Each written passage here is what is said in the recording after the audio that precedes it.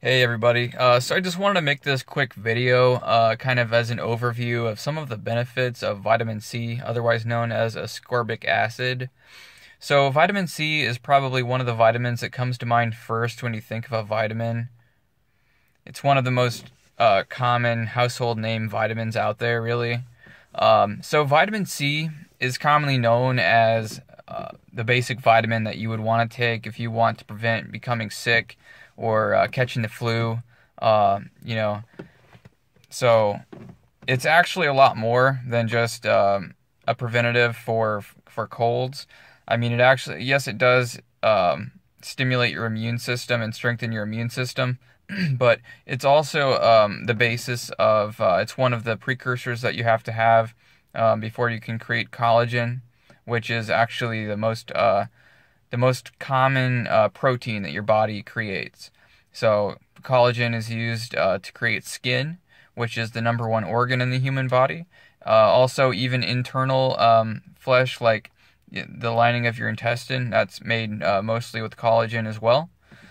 So vitamin C actually, I mean, it's kind of considered an antioxidant, but it's fundamentally a regenerative molecule. Because when you take vitamin C in like doses of around 1 gram or so, you're literally going to be boosting a regeneration of your immune system, but also a regeneration of your digestive system and the organs throughout your entire body, really. So vitamin C, actually taken in large doses of like 5 to 10 grams at once, can actually cause kind of a detoxification effect where it speeds up the movement of the bowels and helps release from your intestines some of the material that may be still backed up in the colon. And so you kind of do want to be cautious of taking too much because that can cause a diarrhea effect, but that's only usually at least 10 grams or more. But it's actually impossible to get the recommended 1 gram per day from food alone. So it is recommended that most people do supplement occasionally, at least with vitamin C. Based on scientific research, human beings actually used to be able to produce vitamin C endogenously in our body. And those genes have mostly just dropped out because to conserve energy, we no longer have those genes activated. So vitamin C has to be gained through diet as well as supplementation if you want to perform at your optimal level of performance. So vitamin C is interesting because it actually is the basis for recycling the antioxidant system in your body. So in your body you have a master antioxidant, and that's called glutathione. And your body does create this molecule. Glutathione is called the master antioxidant. So it actually is able to donate or accept free electrons from free radicals, which are mostly created through metabolism in the mitochondria. And when you ingest foods or you expose your skin to sunlight, there's basically an increase in electron potential across the membrane. So there's a gradient. Okay, so when you expose yourself to infrared light, whether through one of those infrared bathroom lights or when you're outside exposed to the sunshine, you actually increase the efficiency of your mitochondria. So it's pretty interesting that you can stimulate your energy powerhouses with light alone, but that's literally what you can do. So vitamin C regenerates this molecule, glutathione, so that when glutathione donates or accepts a free electron, it can go back into that higher energy state of being able to basically balance out the system. One of the reasons why people commonly get sick, like during the fall time before winter or in the springtime with the allergies and everything, is because during these seasonal changes, the body actually has to adapt, all of its systems to this different environmental condition that we are, moving into. So when there's different levels of sunlight and different amounts of thermal energy available in the environment, it actually changes, how we use food and how our entire metabolism is functioning.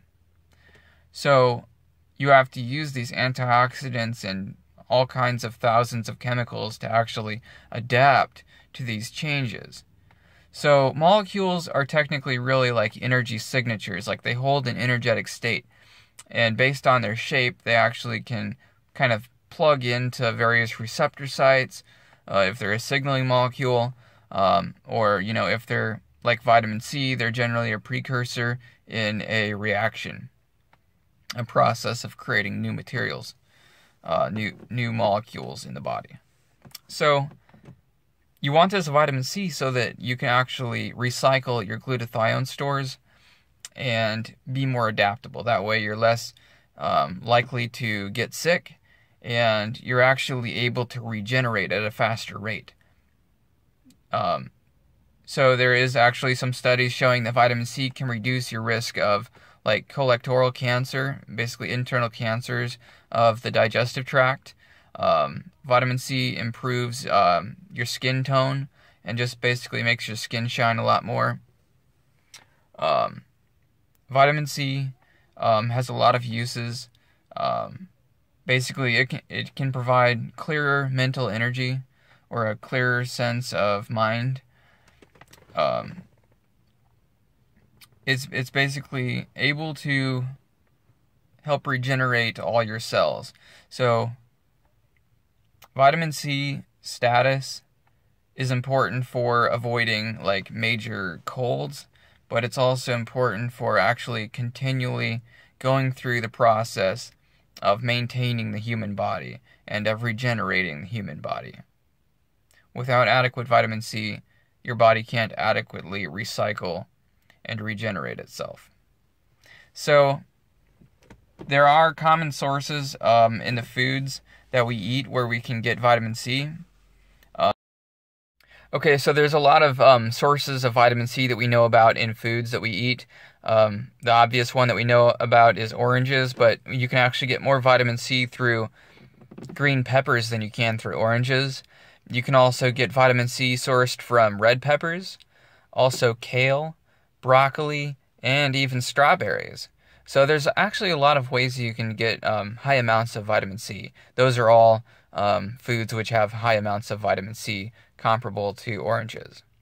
So, like I said, you can get, your vitamin C through your food, and you should get vitamin C through food, but you can't actually get optimal levels of vitamin C through food alone. So, if you really want to make the investment in your health, you have to go, through the so-called supplementation. And this is exactly why I sort of have a problem with the word supplementation, because supplement technically means that you're kind of offsetting something, and that like the supplement is kind of what's filling in the gaps.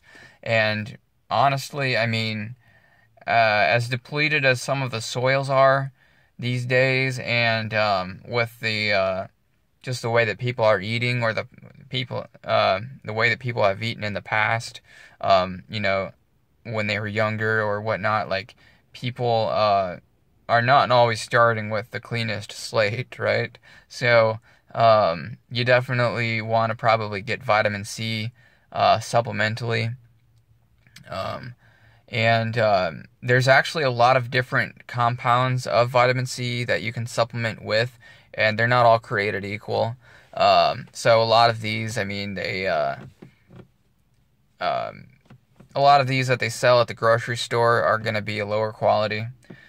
Generally, for the higher quality vitamins, it seems that, you tend to have to purchase them online.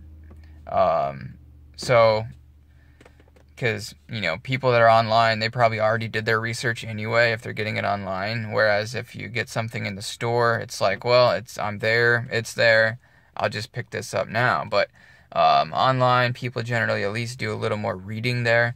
So usually, make sure that it's a good quality. But, you're generally not going to find that higher quality in the grocery store. You can often also get a better price online. So anyway, one of the best kinds of vitamin C is actually called the Lypospheric Vitamin C. And the way this Lypospheric Vitamin C is created is they take vitamin C, otherwise known as ascorbic acid, and they actually put this in with some healthy fats called phospholipid fats. And then they mix it together using basically this machine that's also used for cleaning jewelry. And it vibrates at a very high frequency. And this causes the fats and the vitamin C to mix. And more than mixing, it actually, the way fats work is they stick together. And these phospholipid bilayers, they form these tiny little microscopic spheres. Just like your cells are a sphere. We think of a cell as a circle, but it's really a sphere, okay? And this vitamin C gets encapsulated in this phospholipid bilayer, this healthy kind of fat, and that allows the vitamin C to get past your stomach acid without being destroyed completely. So it's a designer kind of supplement where it's really designed to, you know, emulate the pattern of nature, because in the pattern of nature, you know, you're going to be consuming your vitamins from a plant cell or an animal cell. Generally, you're going to be getting vitamin C from an animal cell. You know, if you take a bite of that broccoli, you know, it's the billions of little broccoli cells, and it's encapsulated inside of those broccoli cells, so it can get past stomach acid. So that's why they designed it this way. So if you want to pick up the best kind of vitamin C, you know that the best kind of vitamin C is going to be the one that you can absorb the best. And that's the kind that's encapsulated in these lipids. So the kind I recommend is by a company called LivOn Labs. And it's just called Lypospheric Vitamin C. So it comes in actually these little packets of 1 gram vitamin C gel. It's in like a gel form, and you just basically squeeze this packet into a glass of water, stir it up, and you know, it tastes just mildly sweet. There's not really a lot of flavor to it, but you take that, and it's pretty fascinating, the effects that you can get from it. You know, it's nothing magical, but like, you know, vitamin C, you know, really is actually pretty beneficial for the human body.